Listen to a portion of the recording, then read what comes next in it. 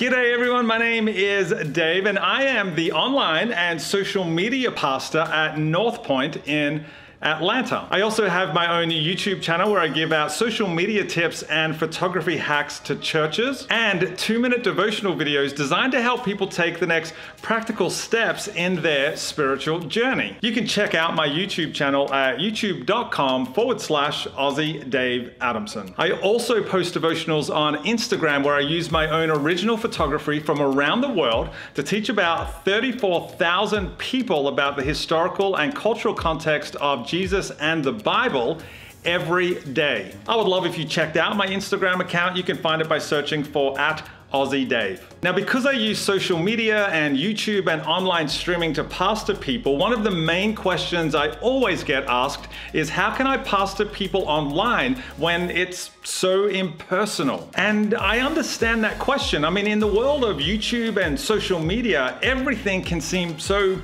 impersonal. I mean, people really only post the best parts of their life, right? Which can make it easy for us to compare our real life to someone else's highlight reel. So when it comes to creating and posting content on YouTube, so because of this, when it comes to creating and posting on YouTube, I live by 3 main rules. The first rule is that we were born to be real, not perfect. When we see people only posting the best parts of their life, it can be easy for us to want to do the same. We choose not to post the real parts of our life, but instead post only those highlights, stand out moments. But when we do that, we stop being real and start trying to be perfect. Rule number 2 is if you want to make a difference in the world, then you have to be different from the world. The only way to combat this highlight reel approach to YouTube is to actually let people in, to let them see the real you. We have to start letting people see behind the curtain, even to see our bloopers. I wet my hair. Ow. Ow. Ow. I actually hit myself. What was I thinking? My name is Dave, and have you ever wondered?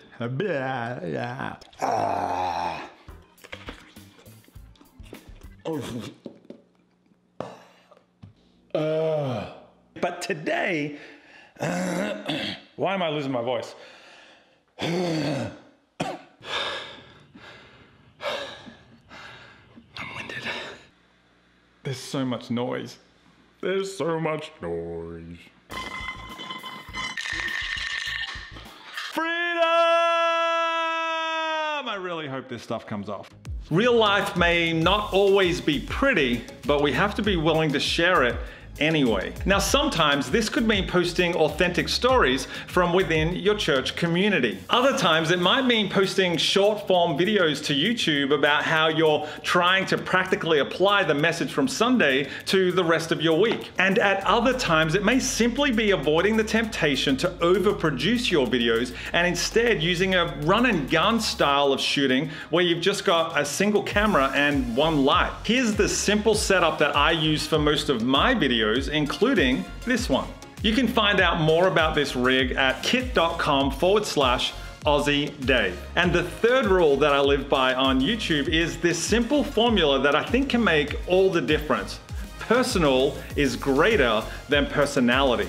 When you start posting on a platform like YouTube, it can be easy to assume that a big on-screen personality is what's going to bring you success. And while this may be true for people who are monetizing their channel, for churches and Christians using YouTube, we have a different goal. Our driving motivation for leveraging YouTube is not to make money or invest in wealth, but to make connections and invest in people. And this happens when we choose to put being personal ahead of being a personality. This was a lesson I learned when I decided to post a video about the real me. I'm a husband, I'm a dad, and I'm a pastor. I'm also a photographer, and I love using my camera to tell stories. I'm a wannabe rock star. I'm not as good a musician as I want to be, but I'm better than I ever thought I would be. I get easily distracted. What is this stuff?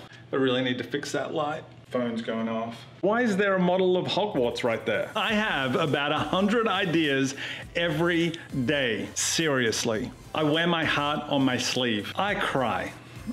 A lot. I really love traveling with my wife, and I wish we could do a lot more of it. I absolutely love laughing with her, but I love watching her laugh even more. We are the proud parents of 3 daughters, so please be praying for us. I used to be a TV sports reporter in Australia. Honest. For 7 years, I worked on a program that was basically our version of ESPN SportsCenter. And of course, we'll have all the details on Sports Tonight. I currently work in social media. I love hosting and being on podcasts. I'm a wannabe YouTuber. I am a social media and online pastor, but I never ever planned on being a professional Christian. If I'm honest, I never actually planned to become a Christian. I was sexually abused by an uncle when I was 6 years old until I was about 11. Because of this sexual abuse, I wet the bed until I was about 16. Growing up, I was bullied a lot. I spent most of my childhood trying not to let anyone see how scared or alone I was. I started following Jesus in high school because someone wanted to be my friend. And then that person prayed for me, personally. But more than just sharing my story, I went a step further.